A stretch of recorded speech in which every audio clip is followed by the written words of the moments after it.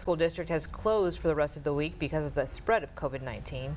NBC 6's Epiphany Lachey joins us now live, sharing more on this closure. Epiphany.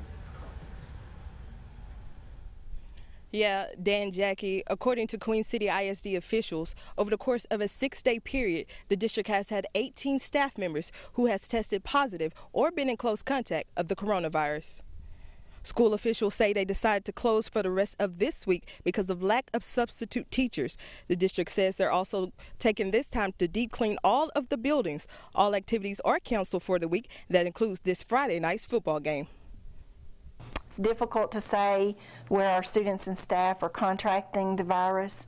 The rapid increase in the numbers since the Labor Day weekend indicate and suggest that there is a large possibility that many contracted the virus or were in close contact with others who have the virus during social activities over that holiday weekend.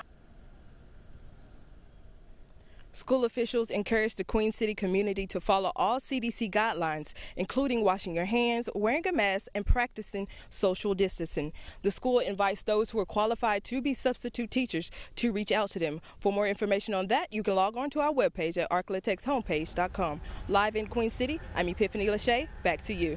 All right, Epiphany, thank you so much.